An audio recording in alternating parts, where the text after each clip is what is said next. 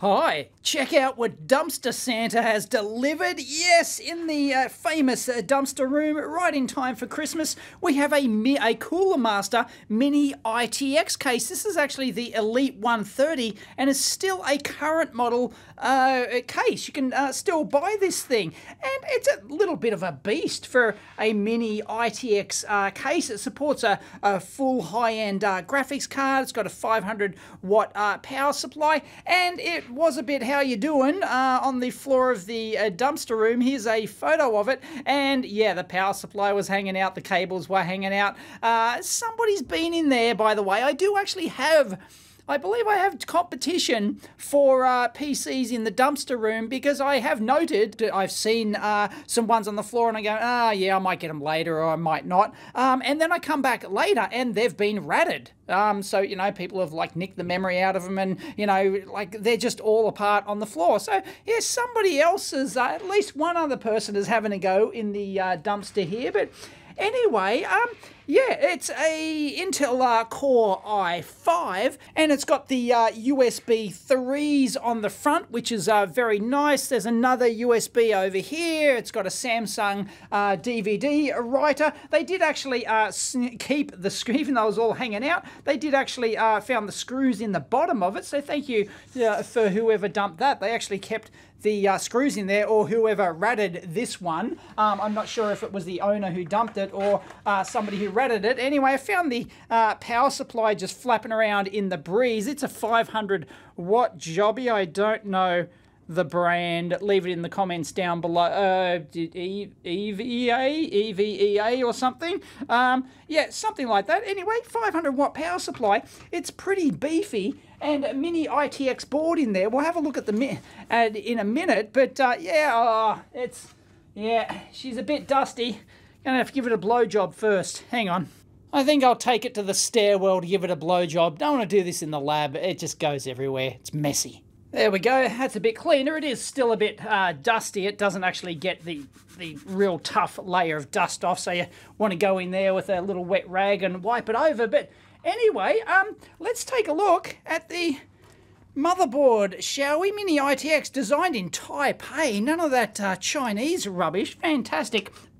Ready? I don't know what an ready is. Rev 1.0 USB 3. I can't really find any identifier on the actual board, but do actually have a look down in there. It says socket 1150 down there, so bingo, that dates this thing to 2013, I believe it is. So socket 1150, we're talking like the best processor we can put in this thing as like an i7-4790, and that'll give us like an 8,000 pass mark. So yeah, this thing is not, you know, it's not going to set the world on fire, but you could, of course, whack a decent video card in this, and like, as I said, like a full-size video card, full length and double width, of course, video card, because you've got the double width over there, and of course the fans will be right on the side, you know, if you've got your fans on your video card, right on the side where, of course, they've got all the cooling on the side of the case. Absolutely brilliant. So that's going to cool your video card quite well. So you could kind of beef this thing up. It's got a, is that a stock Intel cooler? It's a Delta. Everyone wants to see the goodness on the back.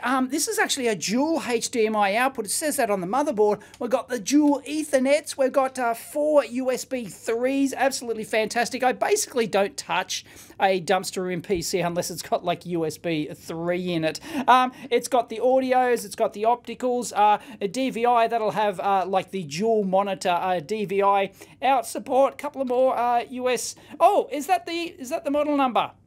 G4410. That could be the model number motherboard. So it looks like that is a Gigabyte GS-H97N, and here's the blurb on that one, and it supports Intel 4th and 5th gen processors, and it's got, you know, like solid caps on it, none of that electrolyte rubbish, and it looks like, you know, well, for its time, a fairly beefy little ITX motherboard. And this is the Wi-Fi version, so we've got the dual Wi-Fi, dual diversity antenna here. Old school PS2 keyboard and mouse for you fanboys out there. So yeah, this is a it's quite a reasonable score. Let's see. I assume it's still got the processor in it. So let's, of course, somebody stripped the memory out of it. It's got dual sockets, but I got memory. Let's whack it in and see if we can power this thing up. Because although I do prefer the slim the small form factor PCs, because like they fit under benches and stuff like that nicely, I'll definitely take this. And I got spare decent video cards to put in it too. And the other thing is, it actually got 6 gig SATA, I think they're all 6 gig SATA connectors. So yeah, you could really put in a decent stack of like solid state drives in there. So yeah, not too shabby. And it thoughtfully came with 4 SATA cables as well. So maybe it had 4 drives in it before it was gutted, or maybe a couple of spare, who knows. Well, this sucker doesn't want to go in without a fight, so I think the chassis might be a bit bent or something. I'll get it. More force required. I just realised, is there some sort of drive cage missing from this thing? Internal drive cage? Possibly. Hang on, check it out. Someone's had a bodge here. Look at the electrical tape. This is for this little pissant fan on the side here. I don't know why you'd really need that. It's got a big 120mm jobby on the front of the case. So yeah, what the? Why do they need electrical tape? I don't know. What the actual freak? This is tighter than a nun's nasty. It's just not going in there. It is not going in. I swear, I've taken out that side fan and it just, it's just ridiculous. I don't know what the deal is. Let's see if we can just get this bracket in on its own. And, nope. Unbelievable. Like, it doesn't fit. Hang on. Some people are probably screaming at me. Is this damn thing meant to go on the outside? I think it might. That's the only. Like, because the reason I was fooled is because like all the power supply cables were already like attached to stuff, so I assumed that it just went in from the back, but it looks like somebody's ripped it out and then went and plugged the power supply in from the outside. That's got to be it. That's got to be it, surely. And of course, based on the screw thread being on the outside, that is obvious. That's how it actually went in. So somebody's taken this damn thing out, and I've come a gutser because they've plugged it back in. Maybe they were just trying it out or something like that. So yeah, that's got to be it. So yeah, that's obvious when you think about it. But like, I've never seen it. Like, you know, like normally they sit flush. So yeah, I've never seen one that actually protrudes out like that before, but anyway, it's got to be. So, this power supply will now slide nicely into here like, well, maybe like, yep, like that. There you go. No worries. It's time to ask yourself, do I feel lucky? Well, do you? Punk. Front panel button, where is it? Hey, fan spin.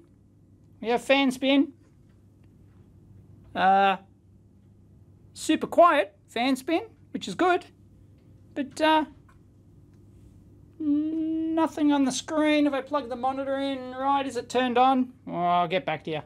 Well, you can't trust these damn dumpster monitors. I think that Samsung jobby might have died or something. Anyway, Gigabyte, there it is. Of course it works. UEFI dual BIOS warning, no bootable device is detected. No wuckers. We're in like Flynn. There you go. Don't think I've seen this BIOS before. MIT system. Yeah, it's a H97N Wi-Fi. Yep, BIOS version. Always update the BIOSes when you find your dumpster PCs. Where's the processor? Anyway, copyright 2014, AMI. For you AMI BIOS fanboys. Found at MIT, current status. There you go. It's a Core i5 4590. That's not too shabby for the dumpster Santa. Well, I had a look. Apart from the i5 4690, that's basic, which isn't that much faster. It's only a couple of hundred more pass mark, really. You know, if you take pass markers, I always take pass markers just like a basic reference for these sort of things. But anyway, yeah, that's about the best i5 you can put inside this thing. But as I said, because it's a socket 1150, the best one, I believe, please leave it in the comments down below if I'm wrong, is the best one you can put in there is an i7 4790. So I'm not sure how much they cost, but you could certainly upgrade the thing, and it's not too shabby at all. You know, I rather like this. It's actually quite decent, like, you know, dual Ethernets, dual monitor outputs. It's got Wi-Fi built in. I believe it's got, I think, does it have Bluetooth as well? And yeah, clean it up. Of course, you might get in there because it's maybe six.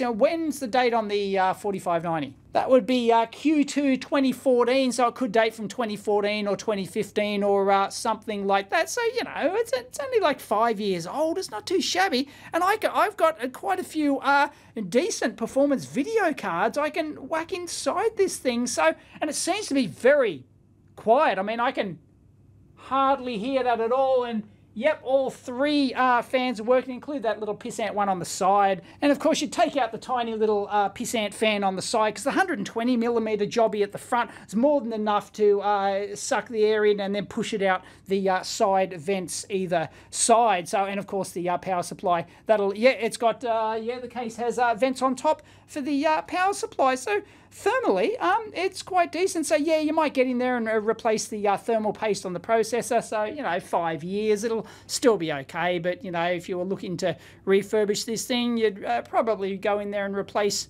the paste. But yeah, that is a fairly decent dumpster find from Dumpster Santa. So please leave your thoughts in the comments down below. And as always, hope you enjoyed the dumpster diving. Everyone says, oh, more dumpster diving videos. Well, I'm at the mercy of what people in my building throw out. So, yeah, but Dumpster Santa delivered. This one's not too shabby. Definitely not throwing that one back. Just got to find a use for it now. I don't know. Comments down below, let me know. It's not as good, it's not as powerful, even if I put a maybe if I put a 4590, it would be as powerful, more powerful slightly, maybe, than my small form factor Lab Live Tagano microscope capture PC, but it's the wrong form factor. Oh no, actually it's not. Actually, no, I've got the, you know, because if we go over here we go, let's have a look. Let's go over here. Sorry, I don't have any, But anyway, yeah, I got my small form factor PC. I like it there, but, you know, like these shelves are adjustable, and the bottom shelf, it'd easily fit on the bottom shelf down there. So I could use it as another PC there for something. I don't know. Let me know. Anyway, if you liked it, give it a big thumbs up. You know what to do. Catch you next time.